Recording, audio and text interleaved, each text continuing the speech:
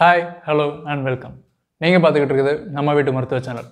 இன்றைக்கி நாம் இந்த வீடியோவில் பார்க்க போகிற மூலிகை நரம்பு மண்டல பிரச்சனைகளை தீர்க்கக்கூடியது மட்டுமல்லாமல் ஆண்மை சக்தியை பெருக்குவதிலும் முதன்மை பங்கு வகிக்குது. அந்த மூலிகையின் பெயர் தான் பூனைக்காளி. சரி, இந்த வீடியோவில் பூனைக்காளியின் அதிசய மருத்துவ பயன்களை பற்றி தான் விரிவாக பார்க்க போகிறோம். வாங்க வீடியோக்குள்ளே போகலாம். நீங்கள் இன்னும் நம்ம வீட்டு மருத்துவ சேனலை சப்ஸ்கிரைப் பண்ணலன்னா கீழே உள்ள சப்ஸ்கிரைப் பட்டனை சப்ஸ்கிரைப் பண்ணிடுங்க. பக்கத்தில் இருக்கிற பெல் ஐக்கானை கிளிக் பண்ணிக்கோங்க. அப்போ தான் நாங்கள் போடக்கூடிய வீடியோஸ் உடனுக்குடன் உங்களுக்கு வரும்.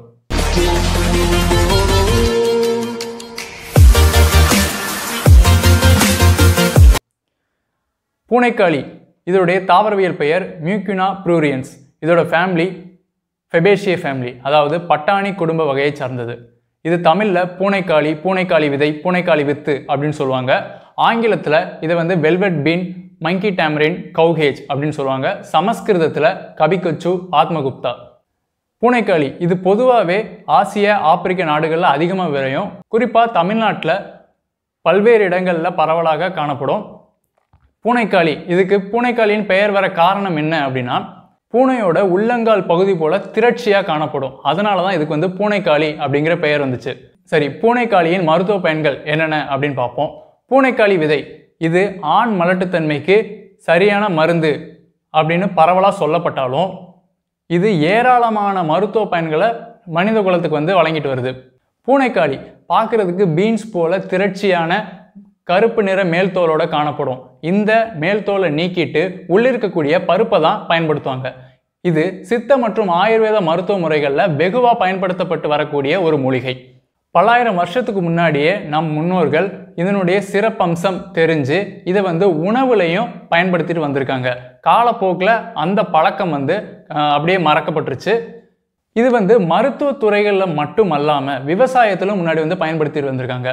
அது எப்படி அப்படின்னா, இன்றைக்கும் கூட கிராமப்புறங்களில் சரிவர பயன் தராத, அதாவது பூக்காத காய்க்காத மரங்களின் வேர்களில் இந்த பூனைக்காளி செடியின் சமூலத்தை அடி உரமாக இட்டு மண் கொண்டு மூடும் பழக்கம் இருக்குது.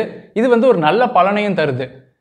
இது இப்படி பண்ணுறதுனால என்ன ஆகும் அப்படின்னா, சரிவர பூக்காத காய்க்காத மரங்களும் கூட பூத்து காய்க்கக்கூடிய மரங்களாக மாறும் அப்படிங்கிறது ஒரு உண்மையான விஷயம். உதாரணமாக சொல்லலாம்னா, தென்னை, மா, கொய்யான்னு ஏராளமான நல்ல பலன் தரக்கூடிய மரங்களுக்கு அடி உரமாக செயல்படுறது இந்த பூனைக்காளி செடி தான்.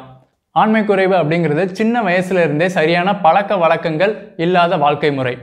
அதாவது சத்து மிகுந்த இயற்கையான உணவுகளை தவிர்த்து செயற்கையான உணவுகளான இந்த பாக்கெட்டில் விற்கப்படக்கூடிய உணவுகளை சாப்பிட்றதும், வெள்ளை ஜீனியில் தயாரிக்கப்படுற உணவுகளை சாப்பிட்றதும், தரமற்ற எண்ணெயில் விற்கப்படக்கூடிய அந்த சிற்றுண்டிகளையும் தின்பண்டங்களையும் சாப்பிட்றதும், சுருக்கமாக சொல்லலாம் அப்படின்னா ஃபாஸ்ட் ஃபுட்ஸை விரும்பி சாப்பிட்றது. இது போக இரவு நேரத்தில் அதிக நேரம் கண் விழிக்கிறது, பகல் நேரத்தில் அதிக நேரம் தூங்குறது, இறைவன் நமக்கு கொடுத்த 24 மணி நேரத்தை சரிவர பயன்படுத்தாமல் வாழ்கிறது. அதாவது காலையில் 5 மணி முதல் இரவு 9 மணி வரை உள்ள 16 மணி நேரத்தை உழைப்பதற்கு 8 மணி நேரமோ, அன்பான உறவுகளோட செலவழிப்பதற்கு 8 மணி நேரமும் போக இரவு 8 மணி நேரம் தூங்குவதற்கு அப்படிங்கிறத உணர்ந்து இரவு சரிவர தூங்கி பகலில் தூங்காமல் அதிகாலையில் எழுந்து காலை கடன்களை முடித்து குளிர்ந்த நீரில் குளித்து வாழுகின்ற யதார்த்தமான வாழ்க்கை முறையை யாரெல்லாம் மீறுகிறோமோ அவங்களுக்கெல்லாம் எண்ணற்ற நோய்கள் உண்டாகும். அதில் பிரதானப்பட்டதாக இருக்கிறது இந்த ஆண்மை குறைவு.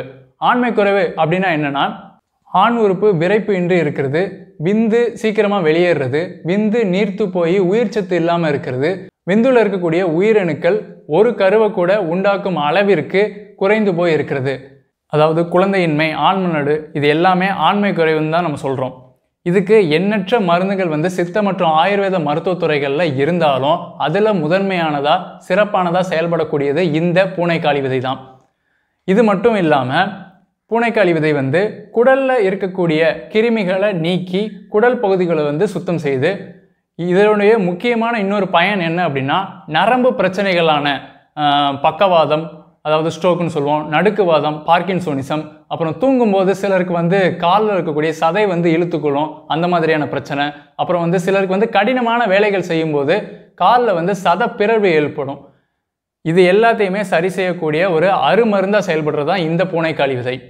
இந்த பூனைக்காளியை நம்ம எடுத்துக்கொள்றதுனால மன அமைதி பெறும், நரம்புகள் வலு பெறும், உடலில் இருக்கக்கூடிய சோர்வை எல்லாம் நீங்கி உடல் ஆரோக்கியம் பெறும், முகத்தில் வந்து தேஜஸும் பொலிவும் உண்டாகும். வயது முதிர்ச்சினால் ஏற்பட்ட முதுமையை போக்கி இளமையை கொண்டு வரும் இந்த பூனைக்காளி விதை. இந்த பூனைக்காளி விதையை எப்படி பயன்படுத்துறது அப்படிங்கிறத பார்க்கலாம். பூனைக்காளி விதை பொடி இது வந்து கடைகளில் கிடைக்கும். ஆனால் நாம் நல்ல முளைப்பு திறனுடைய விதையை விவசாயிகளிடமிருந்து வாங்கி 1 கிலோ பூனைக்காளி விதைக்கு 1 லிட்டர் சுத்தமான நாட்டு பசும்பால் கலந்து நல்லா வேக வைக்கணும். அதுக்கு முன்னாடி பூனைக்காளி விதையை 8 மணி நேரம் தண்ணீரில் ஊற வைக்கணும். பாலில் பூனைக்காளி விதை வெந்ததுக்கு அப்புறம் அந்த பூனைக்காளி விதையை எடுத்து அமுக்கணும் அப்படின்னா மேலே இருக்கக்கூடிய கருப்பு நிற தொளி வந்து தனியாக வந்துடும்.